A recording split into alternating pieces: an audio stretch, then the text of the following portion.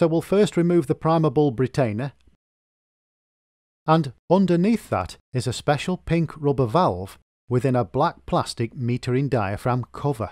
And under the metering diaphragm cap is of course the metering diaphragm and the metering diaphragm gasket.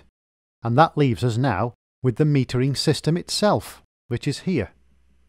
Removing that now reveals the fuel pump diaphragm and its gasket. And that's pretty much it for the primer bulb system. So we've got the fuel pump gasket, then we've got the fuel pump diaphragm, then we've got the metal metering system, then we've got the metering gasket, and then we've got the metering diaphragm, then we've got the metering diaphragm cap with the special rubber valve, then we've got the primer bulb and its retainer.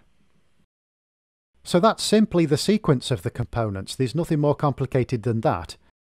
But what if one might say, well, what if I take this apart and then I put the gaskets and the diaphragms on the wrong way round?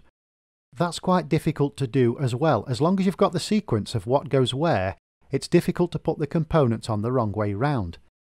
And that's because if you take a look at the gasket as I'm putting it on, there are two holes at the end of the gasket, and they go onto the two raised points onto the body of the carburettor. And when you look at the cutouts within the gasket, you can see they match that on the carburettor body.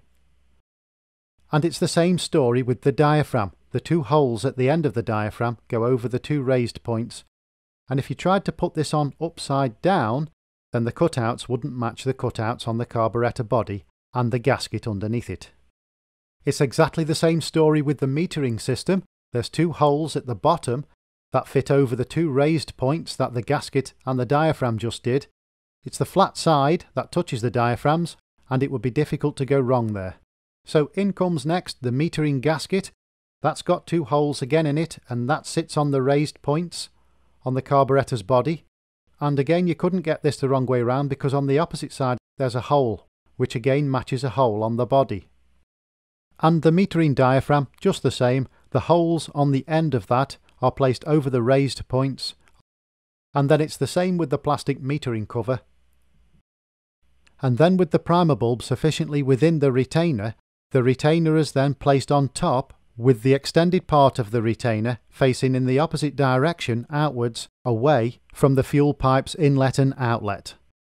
So there's probably less components to the primer bulb system than what you might have originally thought.